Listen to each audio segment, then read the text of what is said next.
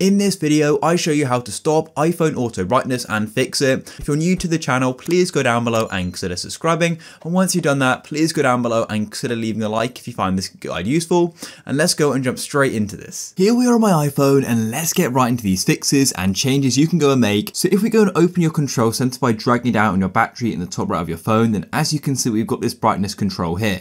So you may suddenly notice that you're using your phone and then the brightness automatically changes without you changing it. This is dimming or auto brightness happening, so I'll show you how you can go and stop that. So all you need to do is go and open up your settings like so, and there's going to be a few different settings I'll be showing you to go and stop this, so make sure you keep watching.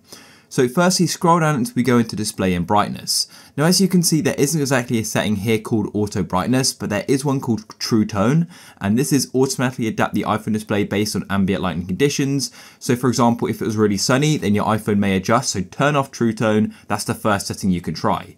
Now, the second setting is if we go back to your main settings, then what you need to do is go to accessibility. Then in accessibility, what you need to do is go to vision, and under vision, you've got the option for display and text size. You can then go and tap on that there.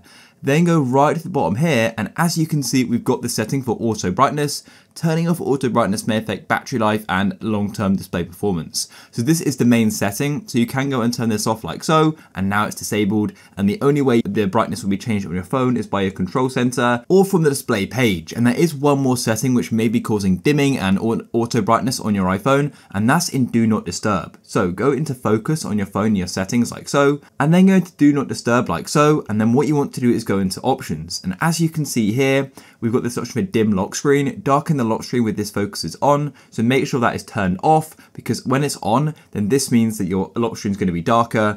So yeah, and you can go and control whether do not disturb's on from your control center. You can go and switch it on by pressing on focus like so, and then you can go and turn on do not disturb or go and disable it just like that.